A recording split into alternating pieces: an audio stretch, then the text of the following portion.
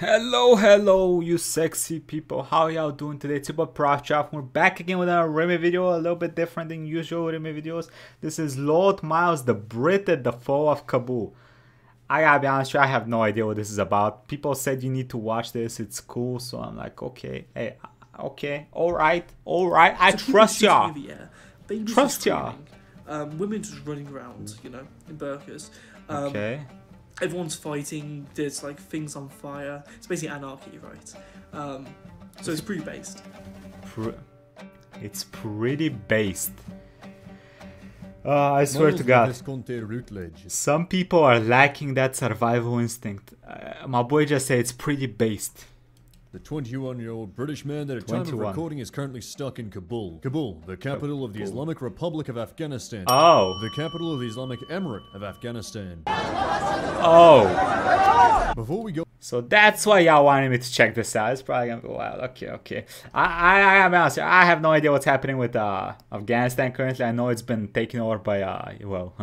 Go into details. We'll go through the entire timeline up to now. I think it's taken over, right? You won't have to hear me butcher any more French, because Miles will be referred to by his honourable title that he earned through less than honourable means. Lord Miles. The timeline begins as far back as the 5th of May, when he first announced on his Facebook that he'd be travelling to London, Moscow, Istanbul, New Delhi, India, New Delhi, Kabul. Afghanistan. Damn. This makes later events even more incredulous as he timed his arrival almost perfectly for the collapse of the Afghan security forces. Fast forward to 2:01 PM on Friday the 13th in August. Afghanistan looked like this and Miles looked like this. On the 14th, Afghanistan now looked like this. He posted On the 14th, Afghanistan now looked like this. He posted two further threads. How fast did this shit collapse? It's at 6:51 AM on the Sunday the 15th, and then later on at 3:31 PM the same day. On that day, Afghanistan looked like this, and the most cursed Wikipedia page I've ever seen was created. Is this what history feels like? It was now Monday, and Miles created a new thread at 8:47 AM. Afghanistan still looks like this, but now Kabul's airport also looks like this. Things were not looking great for our man Miles. All the while he was posting to his Facebook. Saw a few then a car crash, military is fleeing, only a few brave stay, embassy is closed, so I walk to the airport and I'm safe and I'll find the British representatives and get a flight out. Damn, bro, it's some scary shit. And tried to live stream to it, then switched to Twitch to stream there, which went on for significantly longer. Most of these posts have been deleted by him now, though. People mostly think in realization that he was handing out a little bit too much information, especially since one piece just straight up tells us the compound he's in. But we'll get to that later. The compound. Damn, bro. The 4chan threads opened with a banger when he revealed his genius plan. If he was kidnapped by the Taliban, he was legally considered a lord, so he would hope to be ransomed. He explained in the livestream that he'd bought one of those joke deeds that classes you as a lord, then got dressed in a suit and went to his bank to ask them to change his title on his card. They did it? This worked apparently, and he's enjoyed the benefits ever since. So whenever I call up American Express, they go, "Oh, hi, Mr. Lord Routledge," and they just like give you special treatment, so it always helps. Like, for example, with a flight over, they saw I was a lord when I purchased like additional food, and they didn't charge me for it. They said, no, lord, it's free on the house. If I go to a hotel, they give me the best rooms. Like they say, you know, on the castle. We give you this for you. Jesus Christ! No one knows any better, and it's not illegal. It's just people are ignorant. So yeah, if you can, become a lord or a lady. As for why he chose Afghanistan, he said he googled the top 10 most dangerous countries in the world and used it like a shopping list. He claims to have gone to Chernobyl and bribed a guard to let him take home a gas mask that he later sold for more than the cost. Bro, this dude's trying to breathe around our life. At least corroborate the fact that he's been to Chernobyl itself. Why did he still choose to go to Afghanistan though? Well, he said the tickets were non-refundable, so he decided to go anyway, since his original plan would have him leave on a plane back home on the 19th. To be entirely fair to the guy, he may be an idiot, but so is every single intelligence agency, military advisor, and journalist. US military analysis says Kabul could fall to Taliban in 90 days. If we on what, like 5? Taliban could take Afghan capital within 90 days after 6 months. Afghanistan would hold for months. He then got banned for doxing himself and came back with the photo. The first thread was mostly law building for doxing himself and came back with the Sun exclusive. Brit Miles earthly trapped in Kabul on holiday leaves mom in pieces after insane. What? Photo. The first thread was mostly law building for Miles, like that he's a devout Catholic and then he clogged his hotel's toilet. Remember this, it's important later. The second thread started out much the same, a cheery tone, clogging the toilet for a second time, and laid out his plans for the day, get some money, feed refugees and the starving dogs, and become Britain's leading Afghan rug importer. His plans were dashed by a run on the banks by the Afghans, leaving the ATMs empty and Miles without his rugs. Rugs. For rugs I wanted. We at least got a little look at his first why hotel is he that he so referred chill? to as his safe house. Then he went to the top of a hill and oh no. I know the world is scary right Well, okay, we need to read those real quick. Top of the hill, mountain say Taliban force. We turn around instantly. They're very close. Tried to book the flight out there today, but there's none I can find. The number of the embassy doesn't work, which is cause I'm driving back to the safe house, gathering my essentials. There will be knocking on the door of the embassy. I'm stuck here. I'll wait until the night in my safe house. I'll leave the room, blah blah blah blah. Okay, yeah, he's afraid. Oh no. Yeah, he should be afraid. scary right now, but it's gonna get way worse. Damn. Miles began his escape attempts, covering himself in a burqa until he switched to a white headscarf. guy. He found another British national and arrived at the airport only to find there were no flights, leading to a line that had been quoted in nearly every article about the man. Bit Miles says of he a saw the pickle. Taliban into the airport and he left, headed back to the safe house. This was his last message in the second thread and was posted at 3:04 PM on the Psychopath. Sunday. Miles returned just half an hour later with the third thread, stating that he had found the hidden international resistance place. This turned out to apparently just mean a UN safe house, but more on that later. Our man Miles says he met Turks. I sincerely hope this is not actual pictures of the UN safe house, because that does not look like a house, and it goddamn does not look safe at all. UN safe house, but more on that later. Our man Miles says he met Turks and Brits in the safe house, and that he's been put into a room while the situation was sorted out. This is the only time he posted in this thread, because the safe house had made the critical mistake of giving him a Wi-Fi password, so the live streams began. Before we discuss those, we'll bring up the fourth thread due to it lacking much detail. The fourth thread was started at 8:47 AM on the Wait, Monday. I just realized, if this motherfucker leaks the location, he's endangering not only his dumbass self, but everybody else in that compound, safe house, whatever. Lord had survived the night, Jeez. but revealing nothing else worthy of note, save for the identity of the leader of the Taliban. Onto the live stream. Wait, what? The fourth thread was started at 8:47 AM on the Monday, showing us that the Lord had survived the night, but revealing nothing else worthy of note, save for nothing the else? identity of the leader of the Taliban Taliban. leader Samir al-Hideri, seen here celebrating after the declaration of the new Islamic Emirate of Afghanistan. And onto the live streams. The first was Jesus attempted Christ. on his Facebook and was deleted quickly. He stated in the Twitch live stream this was due to most of the people in the 4chan thread not actually having Facebook accounts to watch the stream. The Twitch live stream then went live, with upwards of 3,000 people at its peak watching a British man shitpost live from a city in the midst of a Taliban takeover. Unfortunately, I can't show you the chat, as in true internet fashion, it was mostly filled with big black dicks. Not Highlights to surprised. follow. I tried to message the Syrian embassy, and I called him a few times asking if I could meet Assad, but he basically said no. And I was like, okay, I'll go to Afghanistan then. Do you remember me saying on the thread that I clogged the toilet? I never got to unclog it. So there's a massive shit left somewhere of Taliban to go and uncover. Hey, don't worry, the country's already a giant shit, Oh, so... are you it's able to alright. get out? We're not too sure yet. Basically, there's Americans, there's Russians, there's basically everyone here. So I'm a physics student at Loughborough University. Best uni out there, excellent people. I'll show you my visa. How about that? At Loughborough University, best uni out there. His fellow students' thoughts on him are mixed to say the least. Many already dislike him, but I've also received DMs from friends that are enjoying the situation, as also to friends of his that are infuriated. No mass community upon keeping us entertained. That's why I think his shitpost the whole time. Fingers crossed, he's alright. He's also one of the most sociopathic people I know. He got thrown out of his whole Facebook chat for anti-Semitic posts. The dude has a bad upbringing, but he's still one of the most arrogant, narcissistic, selfish twats I've ever had the displeasure of knowing. He's intentionally misgendered my trans friend,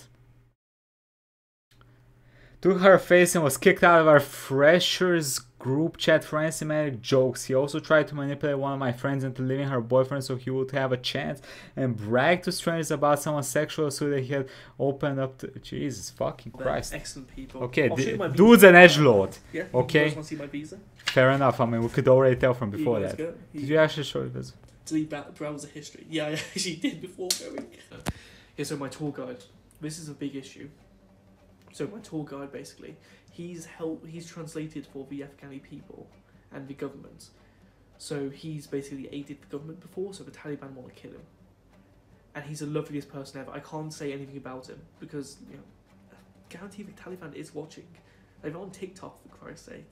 But he's an amazing person. He got me here. He got me everywhere. He got me out of trouble. You know, he's sound. You didn't unplug your toilet though. Apply for asylum. So if anyone knows anyone inside the asylum system within America or Canada or something, this is the one guy that deserves to actually get out of the country and get asylum. He speaks really good English. He's very pleasant. Like, he could have abandoned me. He has a family. Cut for the guy's price. You know, his parents or something like that. He could have just went, oh, right, I've got your money now. But he didn't. And I still haven't paid him everything yet because the ATMs were down. Is your girlfriend red-pilled? She's Catholic. Please film power socket. Power socket, 1 sec. Let me just cover my camera. I'm going to transport you guys round. That's the power socket. What's wrong with that? Wait, power plug. Wait. Power plug adapter needed in wait, come on. What the? Wait, where the hell? In Afghanistan, power sockets are type C and F. Check out following pictures living in Australia. You need a power plug adapter for saying C and F. Wait, I'm confused. Isn't that normal? I have to have a military evac. So, like, there's loads of helicopters overhead. Oh. Why are you so chill? Y'all could die at any second. How would not be chill at all? I just heard a whirring noise like a firework, or it might be a missile. How have the locals treated you? Very good, actually. I've had, like, handshakes. I've shaken the hands of the Taliban. Like, you know what I mean? Airport. Yeah, I've got the airport here. And then, I do not know what you mean. I don't want to know what you mean. God damn it. So I was leaving depressed. Know what you mean. Thinking, oh, no flights. And then because there was 3 convoys with, like, you know, machine guns, the Taliban were there. And I just walk in between them, or in between their, you know, their cars with a cross on. We make eye contact. I kind of just nod at them. And then because they're driving towards me, I just put my hand out on their car and just stop them. And then they stop for me and let me pass. Change your category on Twitch, just chatting. This guy has he has what people call, there is retard strength and there is dumbass luck. I think he has the dumbass luck, right? Because okay, listen. As somebody in a very hostile environment, this guy is not, he doesn't appear to be like a brilliant individual that's surviving by his wit. It does not seem to be like that. Get more views, really? Now we turn to look at Facebook. Surprisingly, the best source of information throughout this entire event.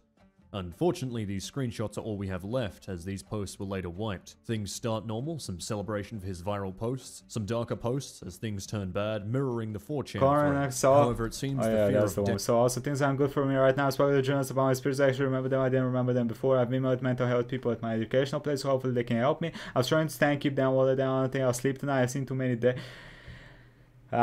Got real, huh? I just want this whole thing to be a little charity thing where I can explore a weird country, but I've mentally broken down. I'm not sure what's going on right now. My face in the mirror doesn't look right. Yep, it got real. It got fucking real. People think it's a joke. You know, hey, they laugh, they're edgy online, but when it gets real, it gets real. Death had finally caught it's not up funny. To an intrepid British explorer and reality is not funny. Posts were later removed. I slapped myself and did some breathing back to normal, making things work. I only try to. I'm calling people who may be able to get me out. I have no kids, but damn, I wish I packed more socks. Bring through a mental break during his time at the safe house. Stroke the cat outside. That's hopeful. In the 4th 4chan thread that this was a temporary mental break, and he fine. felt better afterwards. Then someone handed the man who just had a mental break a gun. He apologized for being too. Bruh.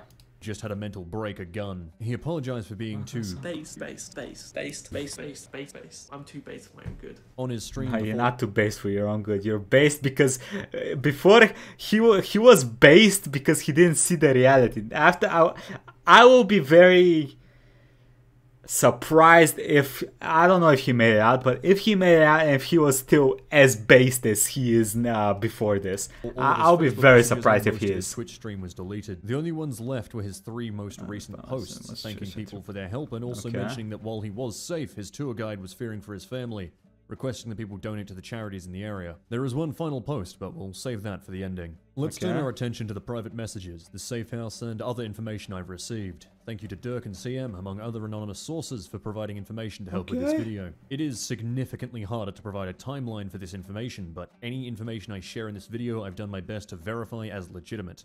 As always, if I am correct and proven wrong, or new information comes to light, I'll include it in a pinned comment. To start with, his hidden... Is there any pinned comments that was feeling a dream?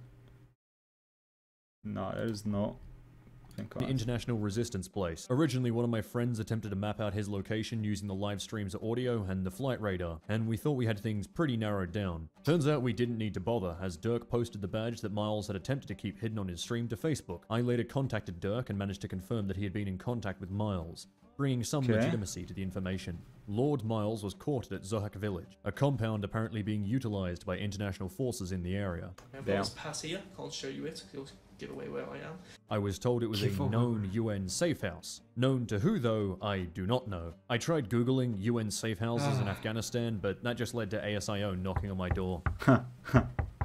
Thankfully, they can't come in due to the Melbourne lockdown. Journalists reported it as being a UN safe house, and we know they've never been wrong before, so we'll stick with that. By the recording of this video, according to Miles' latest post, the compound will have been abandoned. Another DM confirmed Miles as the creator of the fourth thread, and that he was still alive and well at the time, though wondering if the UK government might throw him in the slammer when he gets home. He also confirmed that he was with the British Armed Forces at the time. At this point, the airport in Kabul is looking like a scene out of any cheap zombie movie, with US forces Christ.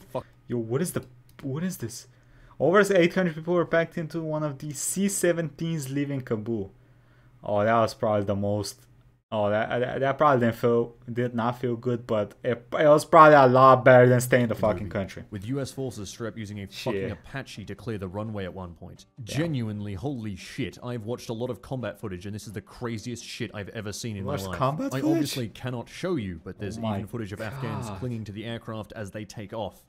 Clinging to the outside. Yo, that is scary. You can guess how the footage ends. This explains why, despite being with international forces, he wasn't already on a plane and home free.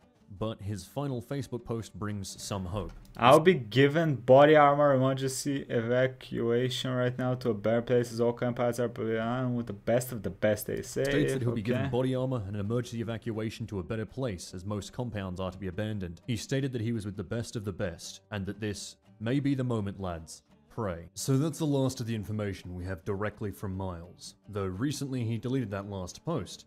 So he's but still the okay? story doesn't stop there. In fact, it gets crazy. So crazy that I cannot show you the article I'm referencing. Sorry, but for once in this video I'm going to have to ask you to trust me. Because we've just spent the last 6 hours or so desperately attempting to remove the information from the internet. Canadian Never thought I'd intelligence leverage agency? the friends I play armor with as an info security operation, but credit to each and every one of them, I wouldn't have managed this without them. 40k references? Tired, wide on caffeine, and with a pounding headache. That's a weird shit. I'm gonna wear you shunker, but you may understand in a moment I need to be a little bit more serious here. I've done my best to interweave the seriousness of this situation with the inherent humor. That's why I started this whole video in the first place. But the last of the information isn't humorous, it's genuinely dangerous. I will not mention this website that the information was posted on, nor the writer of it. I will say the writer was the last person in contact with Miles to my knowledge, as of 2 PM Afghanistan time. This is on the Monday. During this time, the writer conducted an interview, and Miles provided excessive information to them, down to the number of soldiers in what I believe to be a new compound other than Zohak village, but this cannot be confirmed. Incredibly, and I asked the writer if Miles was sure, and the writer confirmed that when the plane that Miles is intended to leave on arrives, he will put on a bulletproof vest and travel to the airport with a Taliban escort. The estimated departure of the flight is with a Taliban escort? Wait. Anywhere from the next 2 days to the next 2 weeks. So it seems that Miles is safe, even with the Taliban being aware of his location. What was horrifying, though, was the other information revealed in the article. For those of you who don't know, an interpreter, or TERP, is a native citizen who worked with the international forces as a translator and guide. In this case, Afghans working with ISAF forces. Their identities are kept strictly secret and their faces obscured in photographs, as insurgent groups, in this case the Taliban, almost always mark them for death, and if they cannot get the interpreters themselves, the interpreter's family. Remember what Miles said during the live stream. I explain all of this because the article named the tour guide who was with Miles. You fucking idiots. Jesus Christ! Miles providing his real name and the information that he worked with the Afghan government in exactly that role. This is about as literal as you can get to painting a target on someone's back. When we found this information, we immediately contacted the writer and a little while later got the name removed.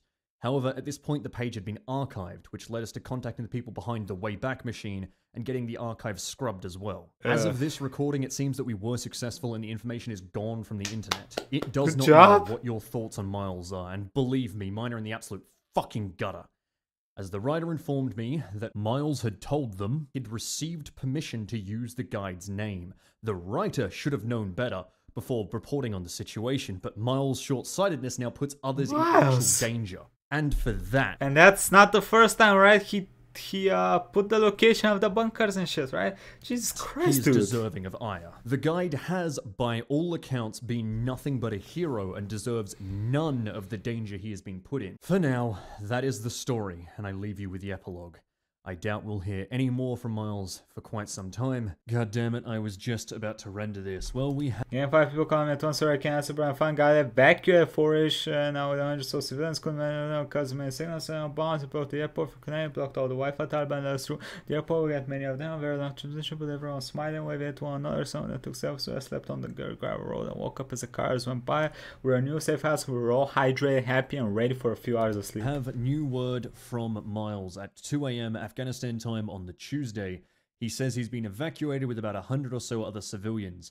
It's not clear whether he means evacuated outside of Afghanistan or to a different safe house in Afghanistan. Seems like it's a safe house. The airport. We believe it is most likely to the airport, and then from there he'll be moving on outside. Once we know, I will answer that in the pinned comment, whether he's actually in or out of Afghanistan, when he's got his flight, so on and so forth.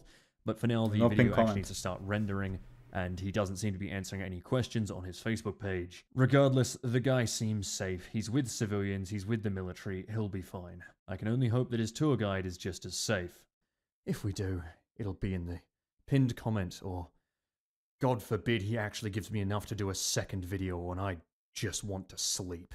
Let's wrap this up. Do I think it's real? Absolutely. Beyond the simple stuff like 4chan getting him to perform for them or writing his name on paper, the level of planning that would go into faking something like this is beyond reason. He has shown his hotel badge, his visa, his flight documents, his boarding pass, a Kabul license plate, various photos of himself in easily identifiable locations in Afghanistan. Other students of his university have identified him, most of them hating his guts, and I've even spoken with others that know him. Above all else, the thing that makes me believe this the most is that the media and the embassy and government officials in charge of making sure he gets out of the country and not onto, whatever's going to replace LiveLeak, have had plenty of time to look into this by now. If Miles didn't actually exist in Kabul, the embassy that is getting flooded with calls from people telling them to help him would have put out a statement saying that he's lying, especially since he's apparently alongside British soldiers right now. That sort of thing is rather... So that's a way that his internet fame could have helped him. People spamming the embassy to help his ass. Easy to confirm or deny. Okay. But all the same, this is a rapidly developing story, and I may be wrong. If I am, then I must say it's the most elaborate and impressive prank I've seen in my life. But I doubt it. For now, all we can hope is that the plane our Lord has boarded will get home safe and sound. No one cared who I was till I put on a mask. Now, people may wonder what I think. You shouldn't. This video is just meant to summarize the crazy events of the last few days. But because I know I don't wish death upon him like some crazy... Why would you wish death on him? Say it. I don't sympathize with Miles for traveling to a war zone and getting himself in trouble. He seems like he doesn't seem like the brightest or the best of individuals, but you shouldn't wish bad upon him. He's just an idiot stuck in a bad situation that he put himself in. Hey, I wish him all the best, but still, I don't know. I don't hate him for it either. If a man wants to travel to a war zone and get himself killed, well, that's no one's problem but his own. However, if it turns out that a soldier gets hurt or money is wasted saving him, then absolutely lambast the guy for his stupid choice. Though. Personally, I think the guy acts like an edgy teen. It probably will though, that's their job, right? I mean, I'm not saying as they should jump in front of a bullet for him, but they probably will if they... listen. That's the problem with these idiots getting soldiers in trouble, right? And I find it hard to believe he's the same age as me, but I don't really care about his politics, nor his faith, nor even his edginess. I care about the story of one man stuck in Kabul, a piece of history. It's human nature to look for a focal character in any great event. There's many more fascinating, terrifying, and insane things happening in Kabul right now, but people get invested in a story. Whew, well, I still have Karkand and another video to work on, but hey, I guess I missed the whole investigative journalism thing. Only now instead of horny mod devs, it's an idiot abroad. Godspeed, Lord Miles, and good night. Okay. This will be the final message from Saigon CIA station. It has been a long fight, and we have lost. Those who fail to learn from history are Okay. Okay, I see why y'all are, you know, asking me to check this out so intensely. Okay, I won't say fun. It was an interesting story. It's kind of wild. I don't know what to think. I said, hey, listen, I said my piece on this. I think he's an idiot. He did dumb shit, but I mean, I don't wish for him to die. But damn, it's kind of fucked up. He snitched on the boy that helped him so much. Don't be snitching on your boys like that, even if it's due to stupidity. Do not be. Think more. God damn it, think more. Hey, I'm curious to hear what y'all think about the Lord. Let me know in the comments, alright? And yeah, I'll catch y'all next time. Bye, everybody. Have a nice day.